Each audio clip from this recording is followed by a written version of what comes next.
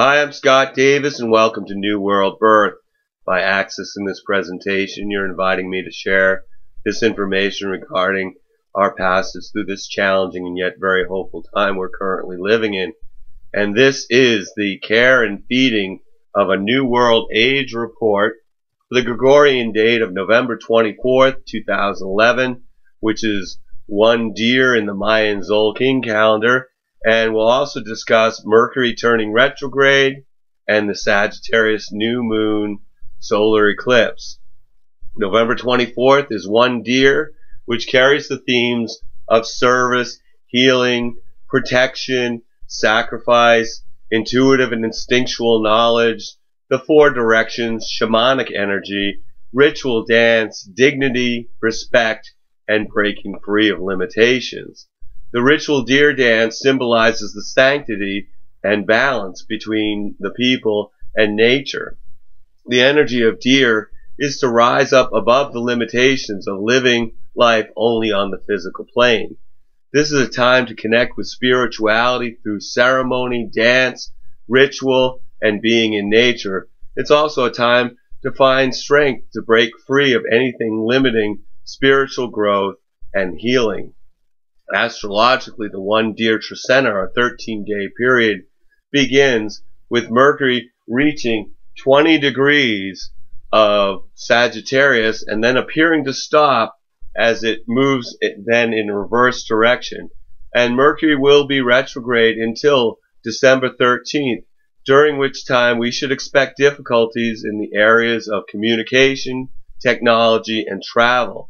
As I mentioned in the last report, we've just completed this first stage of gathering information about an area of our life that we need to make a change in. And then on the 24th, we begin the second stage where we experience events that point to a part of our lives that's up for review and revision. We also have on that day Venus harmonizing with Neptune, which stimulates creative and romantic imagination on One Deer, which is unity experienced through service. On the 25th, the Tzolkin day is Two Star, which is duality experienced through abundant relationships. And that day also has the Sagittarius new moon and solar eclipse. I think it's interesting that the new moon will occur within 1 degree of the location where Mercury will turn direct.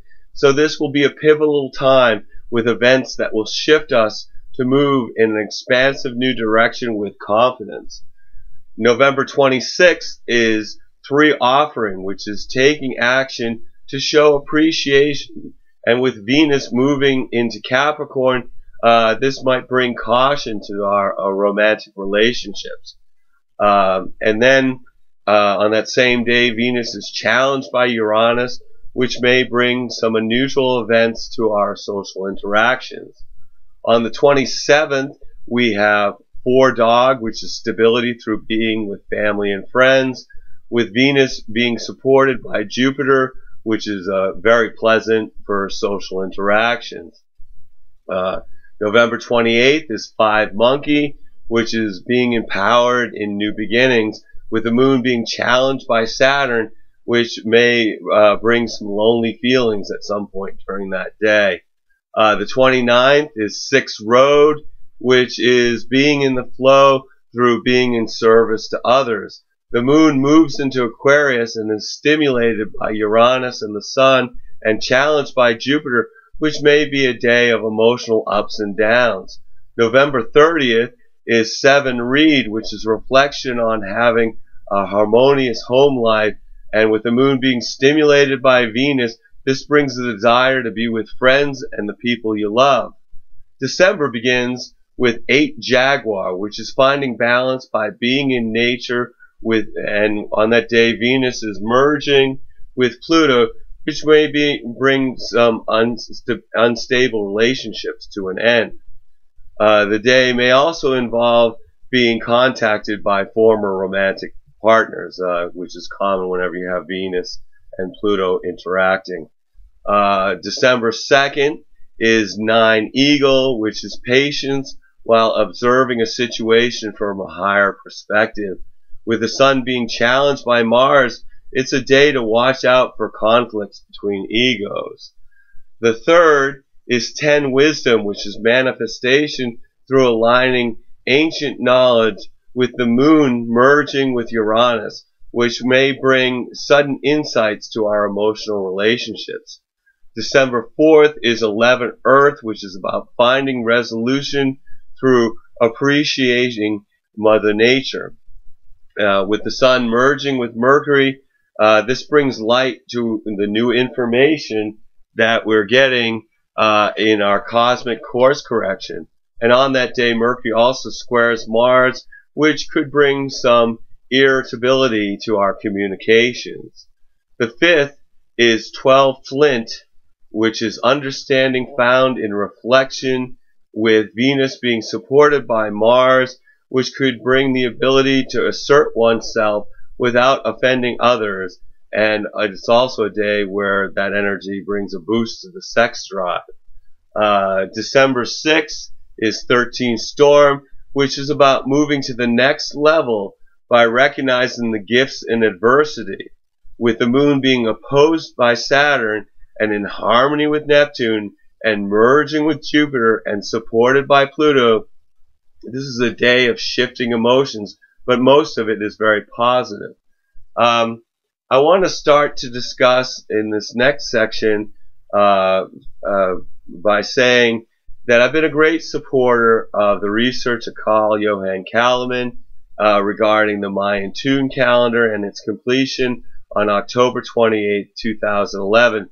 So I was confused when I read his most recent article entitled The Ninth Wave Continues After October 28, 2011, and that article was dated November 18, 2011.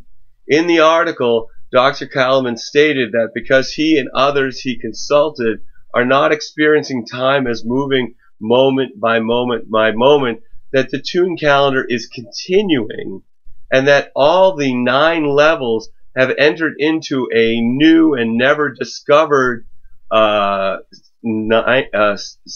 night cycle on October 29th, 2011. I find this concerning because up to this point, Dr. Calleman's work has always been based on meticulous research, but this latest statement appears to be an opinion that he has, and he doesn't give any references to data based on Mayan cosmology.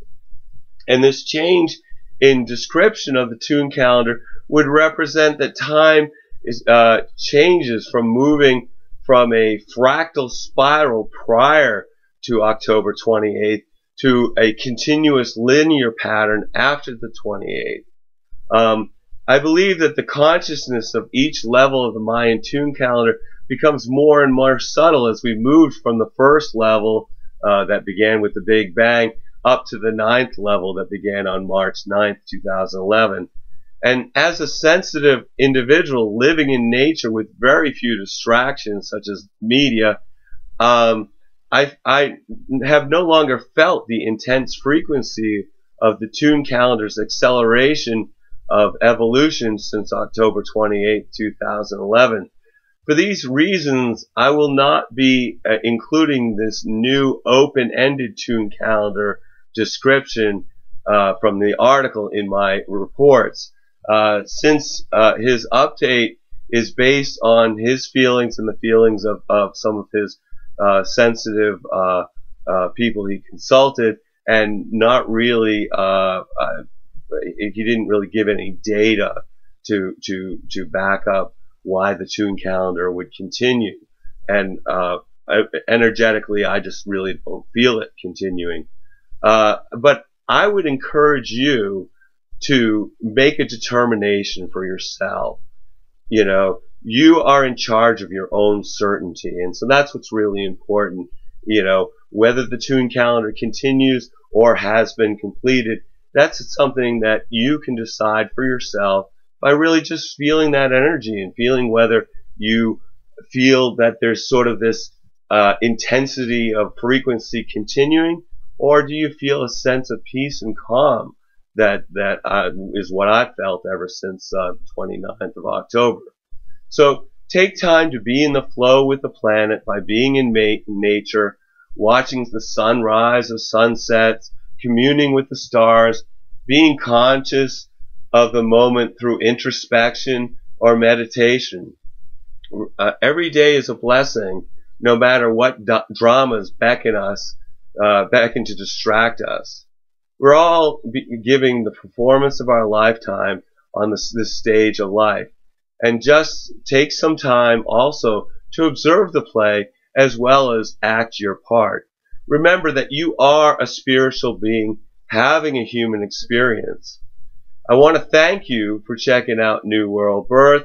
The next segment of Care and Feeding of a New World Age will be on December 7th for one Ahau, or one sun, the Gemini full moon, the lunar eclipse, and both Mercury and Uranus turning direct. You can check us out on the Facebook page or the YouTube page.